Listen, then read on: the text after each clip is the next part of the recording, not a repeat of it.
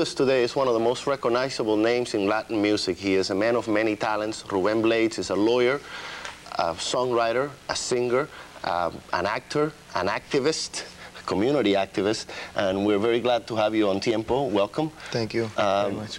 Let's talk first of all about your lyrics. Your lyrics have been described as socially inspiring. People have said that you have changed salsa really because you have brought meaning to the music. What inspires in those lyrics? Okay, what I did was that for some period of time, the music was only seen upon as something that was geared to entertain exclusively, and it was localized in one area of the neighborhood of El Barrio. See, what I did was, as a member of that barrio that went through a school, through an education, what I did was that I took different themes that pertain more to the city, right, and it became an urban sound. So what I do is I write about the people that live in the cities in Latin America. I write about the Latin American experience, and I get my inspiration from being part of the city. That's what I've been doing. My music, I classify it as urban music, urban Latin American sound. But it's not just Latin America, it's New York too. Yes. There's a New York sound in there. Exactly. It expanded the experience of living in a city. That's why I like to refer to as urban music, you know, the experience of living in a city. I write here about anything from the subway to... I'm thinking right now about the song Tiburón, which means shark, and some people have said that it's really meant to be the U.S. government you're talking about. Well, I'm talking about any type of government, any type of interference in the affairs of a nation, be it the Russians in Afghanistan, you know, or the intervention secret that is going on right now from this government in Central America. It is not an attack on the United States as it is, you know, as formed by its people and its idea of justice. It's an attack on a policy that I don't believe is representative of the postulates of this country, which we all believe. You know, it's not being anti-American to criticize policies of the government that we think are wrong. Not only many of us Latins, but many of the North Americans themselves.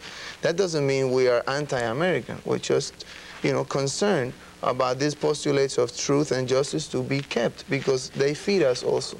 You know, that's why we're here, because we believe that those postulates are true. So I also feel that it's our duty to talk about the misinformation that is going on about Latin America, to break the stereotypes about Latin America. You don't only do that in your music, you also do that when you perform. You give a little, sometimes you give a little speech between sets, and sometimes I try to explain. A little controversial sometimes. People may not be ready sometimes for a political speech when they're going someplace to listen to salsa. That is, yeah, that has happened. But you see, the problem is that for one, we don't have any forums.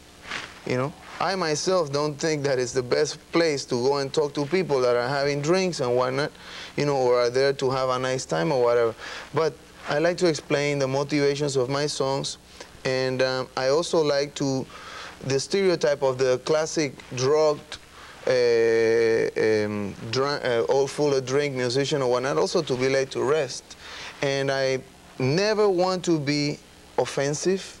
I am very careful on what I say because I do not represent any political party or any specific line. You know, I don't go into that because I'm not a preacher and I do not have the truth. I say what I think to be true very, very carefully and very responsibly. As a lawyer, I also know my limitations, you know, and as a person, as a human being, I know how far I can go. I'm not arrogant to think that I am the one who has the use of the truth. But I do like to talk to the audiences and get a little more closer to them. Talk about how far you can go. Let's change the subject a little bit here. You're going into the acting industry. You're going to be an actor in a new movie that's coming out, I believe, at the end of the summer. We recently had the producer and the director on this show, Manuel Arce and León Ichazo. Right. And the movie is Crossover Dreams, and it's all about a salsa singer. Right. So you play pretty much yourself, do you?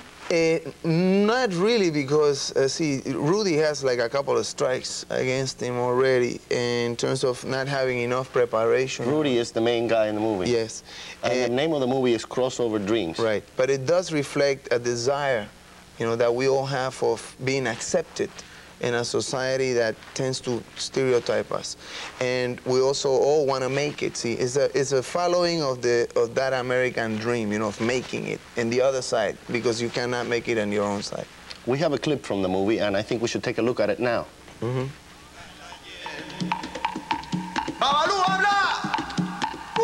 Todo vuelve. Mafere, fuma, fere, funyalode. Todo vuelve. Cantaremos y rumbiaremos. Todo vuelve. Algún día volveremos y cantaremos. Todo vuelve. Qué bonito es. Todo vuelve. El golpe de mi tambor. Todo vuelve. Bailaremos y gozaremos. Todo vuelve. Caballero, qué cosa linda tú ves. Todo vuelve. Volveremos y gozaremos.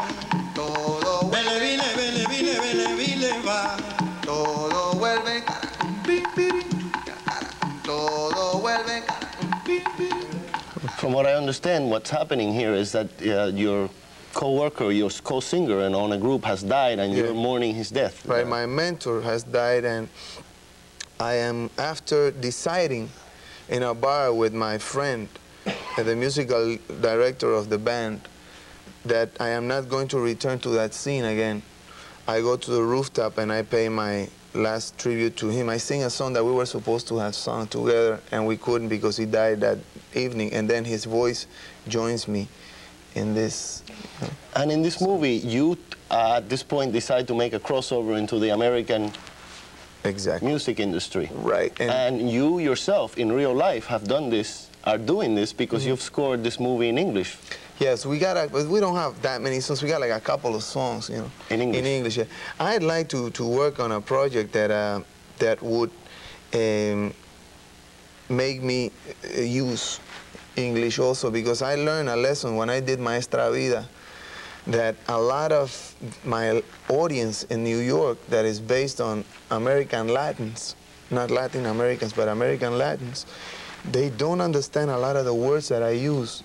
And communication sometimes is not as good as I wish. When I listen to your music, I often say to myself, why can't they just translate the song like Plástico or one of these other songs about Plástico was a song he wrote about plastic people. Yeah. And why couldn't they just translate that and have the Latin music with the English lyrics? Okay. Why can that work? It can work. The problem is that we will have to do like another version. You know, we have to work on a different version.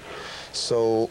But it's a very interesting proposition, and that's what I'm gonna try to do next time, you know. But without leaving my public.